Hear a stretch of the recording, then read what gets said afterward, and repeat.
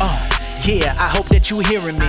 This is the future, all about cybersecurity. Talking about the hackers, I'm just trying to warn you. From the one and only legend, the cyber informer. Hey, yeah, this is the cyber reformer.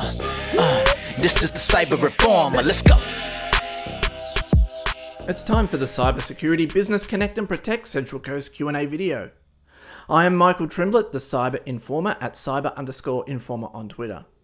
Today, we will look at a form of application control which blurs the lines between antivirus and application control. SentinelOne is an endpoint detection and response application, and in this video, we will see why you need it in your business. Let's go. As part of application control, we'll have a look at a software product that walks the line between application control and advanced antivirus. Whilst Endpoint Detection and Response, or EDR, is not strictly application control because it doesn't stop applications from being installed based on name or vendor, it prevents and kills applications that act suspiciously unless they are on an allow list. EDR has been used in enterprise for a very long time. Loyal IT's chosen EDR product is SentinelOne, which has now become available to the SME market at an affordable price. In the past, EDR like this may have cost hundreds of dollars per workstation. The product aimed at small business is a fraction of that price.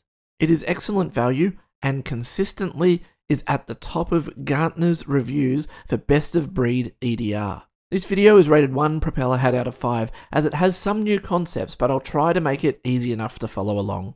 From the Team Ascend website, this is what EDR does. Once EDR technology is installed, it uses advanced algorithms to analyze the behaviors of individual users on your system, allowing it to remember and connect their activities. In the same way that you often notice when something feels off or different about someone you're close to, the technology can sense behavior that is out of the ordinary for a given user on your system.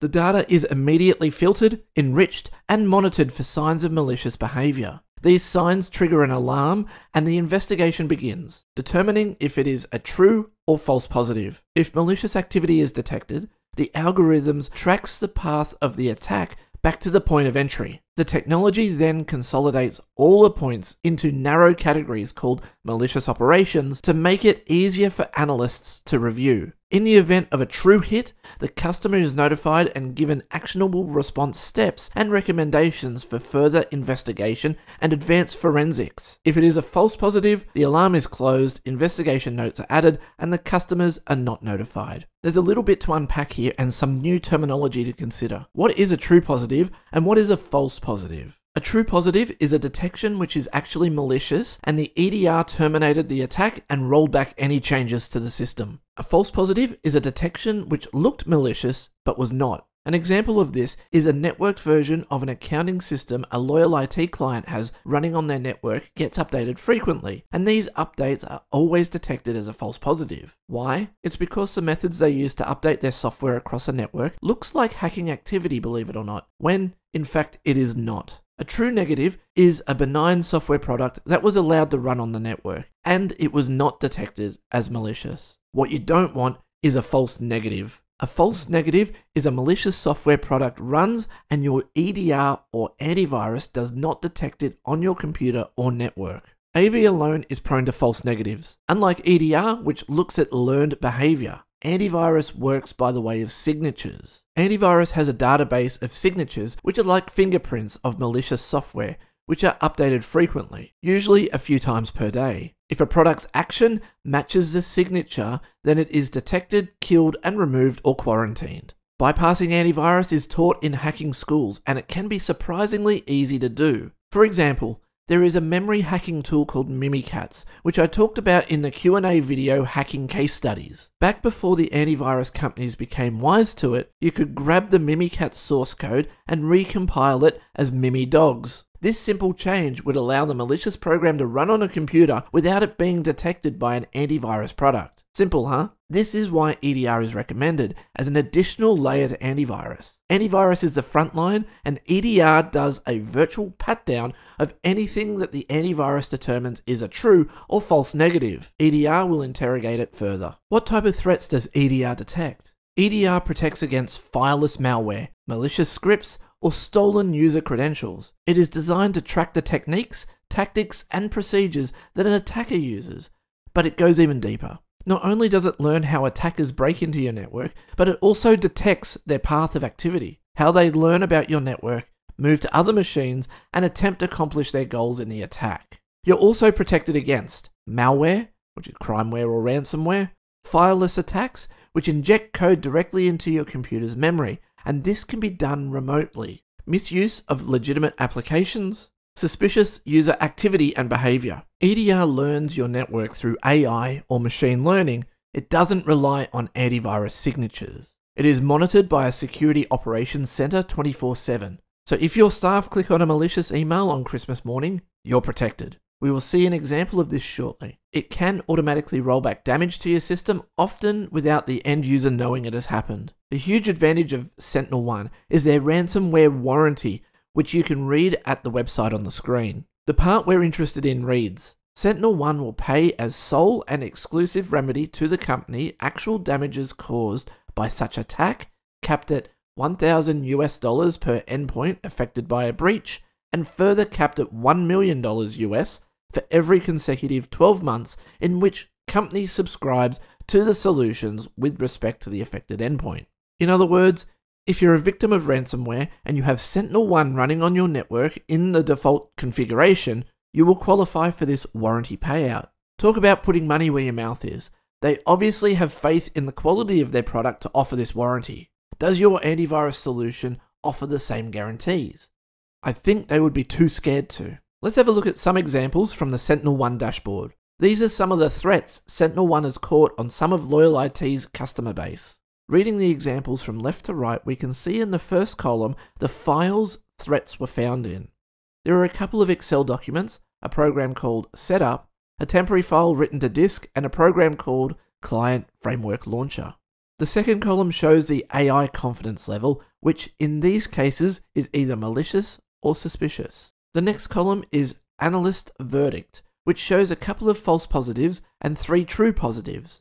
Remember, false positives are legitimate benign programs which look malicious to the AI, and true positives are actual malware. All incidents are resolved. We can see the computers in which these incidents were caught, the date and time the incident happened, which AI engine detected the activity. We can see SentinelOne was reading documents and scripts. It watches for behavior, and it has something called on-write static, which is a deep file inspection of files created on the system. Finally, we see which programs started the malicious activity. The top 2 were from email. The next down would have been a double click, so someone actively tried to install a malicious program.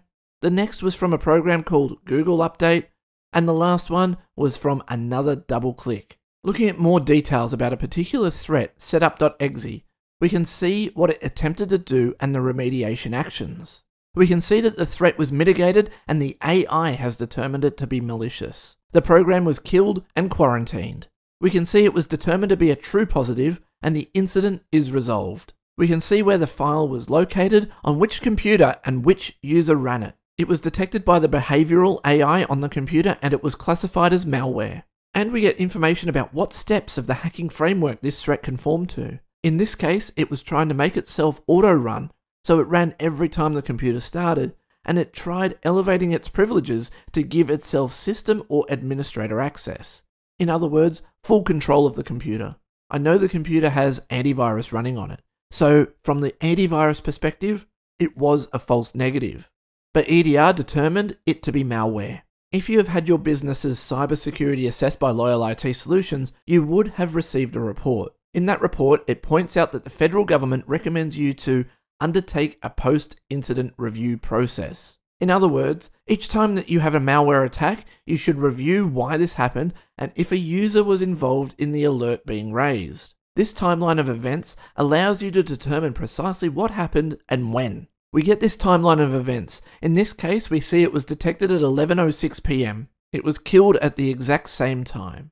And as we follow through the events, we get to the top of the event list, which we can see a person at the Security Operations Center, or SOC, reviewed the alert and ensured it was remediated appropriately, all within 9 minutes of detection at 11 PM on a Tuesday night. Impressive. Now, if you really wanted to get into the weeds, and your cybersecurity team or MSP may want to, you can explore exactly what the malware did to your system. This one is relatively boring. A program started and it was terminated because of its behavioral indicator. Whereas this one is very interesting. It created files, modified files, created processes on the computer, modified registry entries, and raised 1,932 indicator red flags.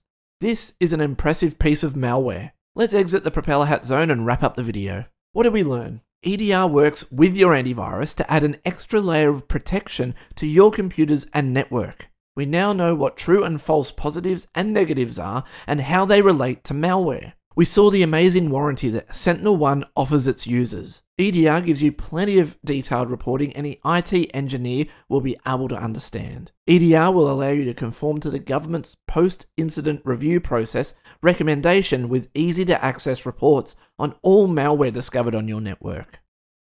Thank you for joining me for a look at application control and EDR software. These days, antivirus should not be the only line of defense in your business, and Loyal IT will be able to help you with this layer of your defense in-depth strategy. Don't forget, you can contact me via email, Instagram, Facebook, or Twitter. Until next time, stay safe online. Oh yeah, this is the Cyber Informer. Hackers, you going down like, oh yeah, this is the Cyber Informer. Hackers, you going down, yeah.